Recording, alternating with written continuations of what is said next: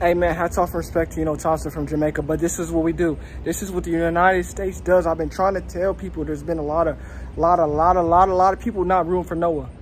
Go back, watch my video. I stood by Noah. I told y'all he was going to win gold. People was concerned like, hey, he's not getting first, but man, he's qualifying. At the end of the day, you're trying to qualify. We've seen this Olympics, people, even from my own country, the United States, set the world record. But what? We don't get gold. Noah Lyles stood by, and nothing wrong with that either.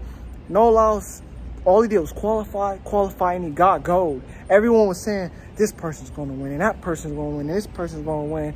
Look, at the end of the day, when it really came down to it, when it was really on the line, who showed up? Noah. When it was really all, who was there? I was there from there. I told y'all Noah was going to win, and we can't forget about Fred Kerley. Really great to see him medal as well. The United States, this is our event. This is what we do. People can doubt our country and say this and that, especially with Noah and all of that. It doesn't matter.